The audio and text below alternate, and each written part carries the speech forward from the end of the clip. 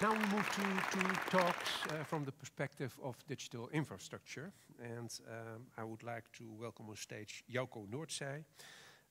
He is head of the product development department of digital infrastructure. He joined the HuC Institute in 2015 as an architect and lead engineer for the Timbuktu team. And he will talk about finding the right gear. Jauco, please welcome him.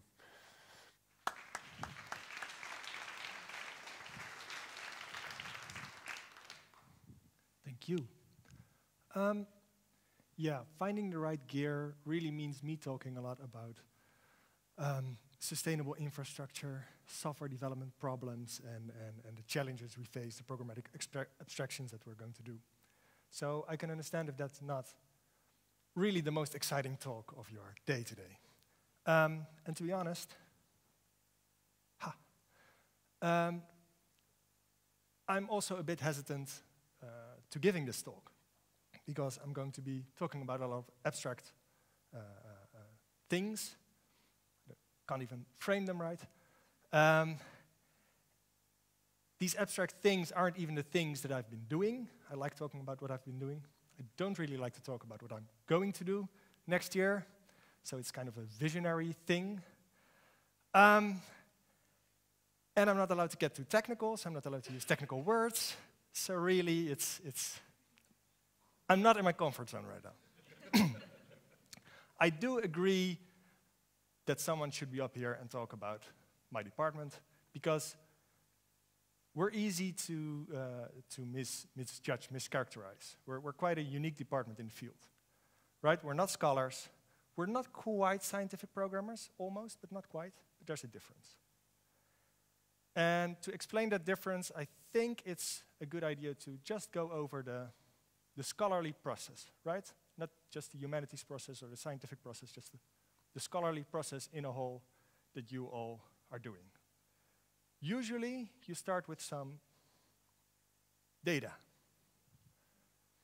Might be old data, might be new data, whatever. You then study the data. You can do this using, close reading, or using, I hate the clicker right now, distant reading, right? But over time, you get a feel, a mental model of the data. When you get the mental model, at some point, you will start to curate the data, right? Improve it. You're using tools to go through the data, so you also improve the tools. Then, after a while, well, really, there's two different approaches here.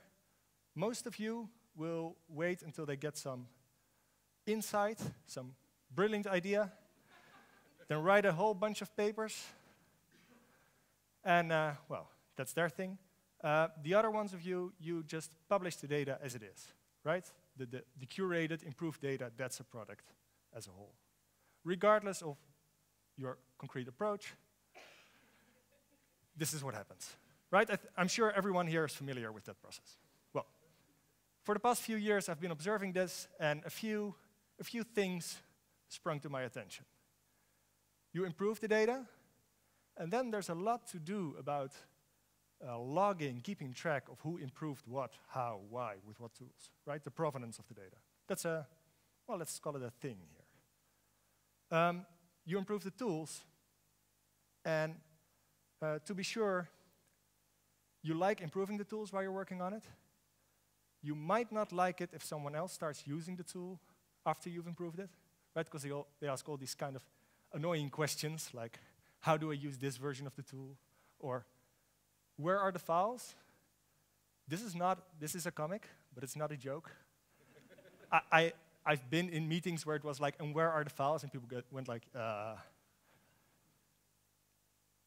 If you publish your software or your data set as a new product, you have the annoying problem that most of the costs of a software product are incurred after it's released, right? So that's the eternal drag on you from that moment on. So, 3 issues,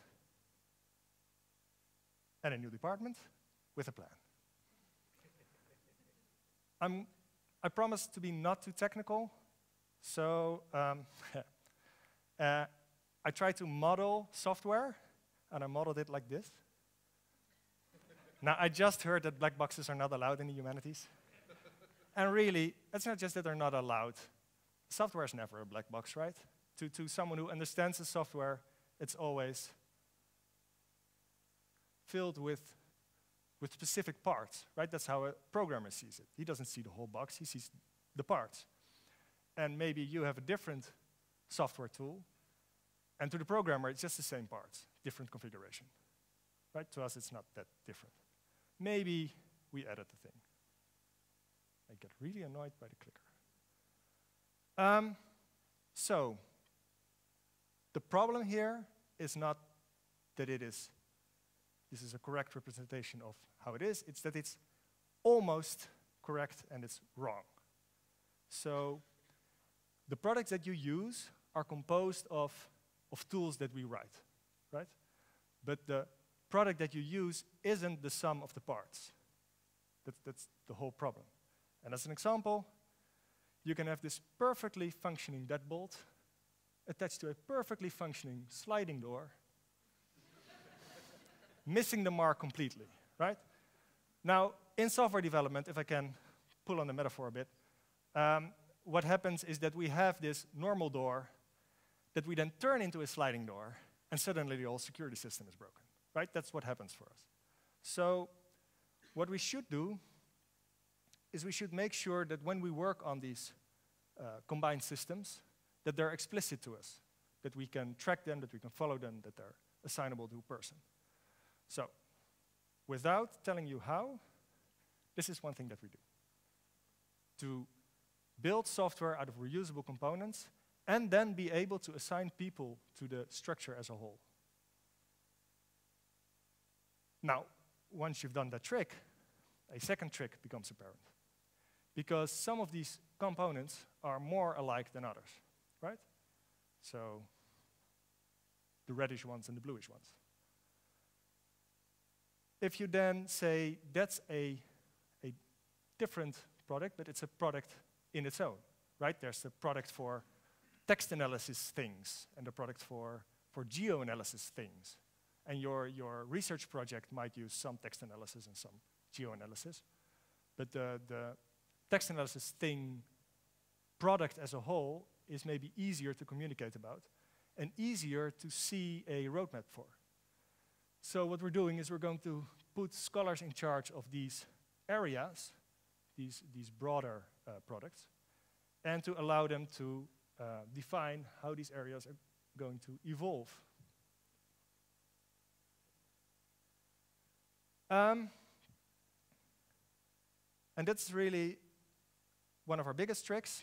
Took a lot of effort to get it through the organization, but A, we can evolve products outside of a research project. B, it's under the auspices of a scholar. That took some work. And with those two, we fix almost all your problems, well, half. Basically, the maintenance, that's our main problem, so we fix that mostly. And the documentation a bit. And really, to fix the other of your problems, the provenance and the maintenance of the tool improvements that you did yourself, you need to change a bit. And in order to change, it's often good to add a little bit of friction to your process, right? So you can save money easily by stacking coins on a table, there's no problem there. But you may find it easier to save money by putting it into a piggy bank. This doesn't limit your options, you're still able to get at the money, but it helps. And to us then, it's important to make sure that this is a little bit of friction and we don't get into a full computer says no situation, right? Because that's really, traditionally, that's our kind of department strategy, like the IT guys gardening your problems for you, right? So that's not how we're going to work. We've had quite a bit of success by allowing everything into our systems and then just noting some qualities about it. Half of the data is missing. No judgment, but half of it is missing, right? It might be the half that you don't need. That's up to you. So by us keeping track of a lot of the provenance for you, we can allow normal scholarly criticism and peer review to function. So that's our third main trick. Okay, so 1 to go. Well, we have these non-black boxes, right? Why should we only allow you to work with the outer shell? Why don't we give you access to everything in it? Why should there be developers on the one hand and scholars on the other hand? Maybe we should give everyone access to all the tools. This requires some engineering and mainly some organizational changes. But once we do that, a thing becomes clear, which is that a lot of the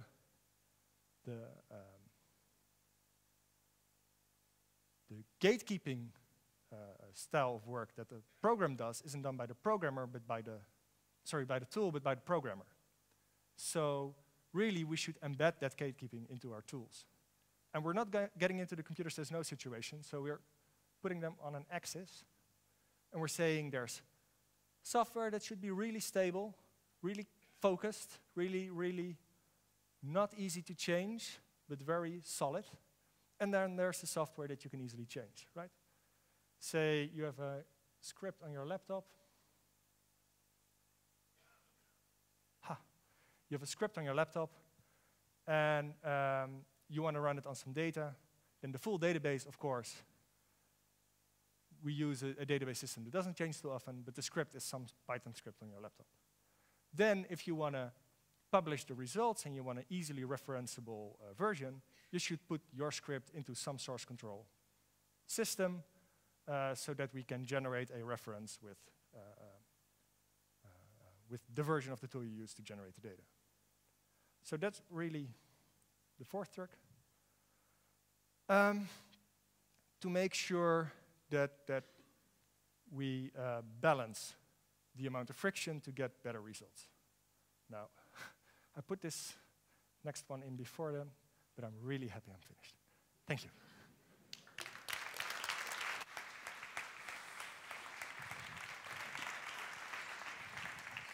Thank you, Jauco, for this very entertaining talk.